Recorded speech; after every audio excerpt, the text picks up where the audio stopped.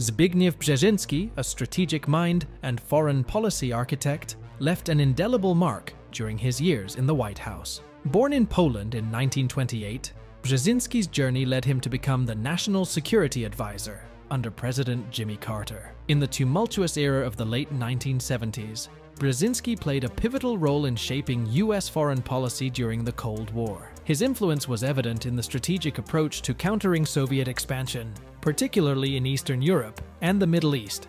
Brzezinski advocated for supporting anti-Soviet movements, most notably aiding the Afghan resistance against the Soviet invasion. His approach to diplomacy set the tone for the Carter administration's foreign policy.